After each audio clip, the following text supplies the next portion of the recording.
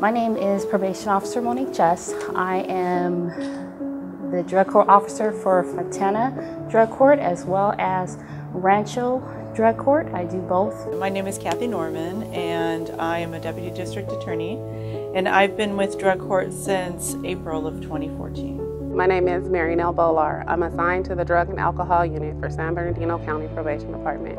My name is Lisa Slade. I'm a Deputy Public Defender with the San Bernardino County Public Defender's Office. I have been doing drug court for 5 years. My name is Tim Smith. I'm a Vice President for Mental Health Systems. My name is Marnessa Metters. My position is Probation Officer, Adult Supervision, and I work with Drug Court Services. So my name is Deborah Sema. I'm the Treatment Court Coordinator. I've been involved since 1997. My name is Probation Officer 2, Lorena Zavala. I'm actually the assigned Probation Officer to Drug Court. My name is Ron Gilbert. I am a Superior Court Commissioner.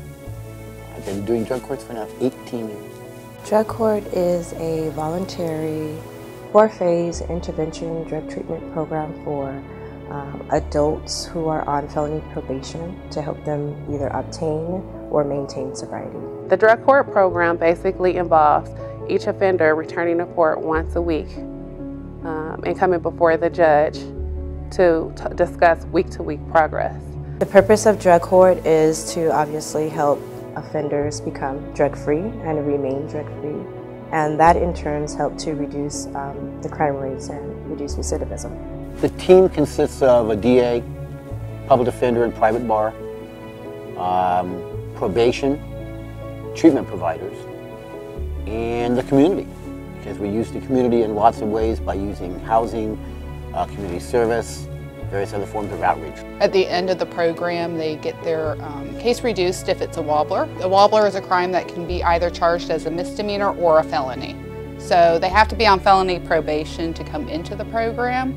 Once they complete the program, we can reduce it to a misdemeanor, and then it becomes a misdemeanor that's dismissed rather than a felony. So our goal is to cure the addiction, or at least help them with the addiction, get that under control, and hopefully their criminality will stop.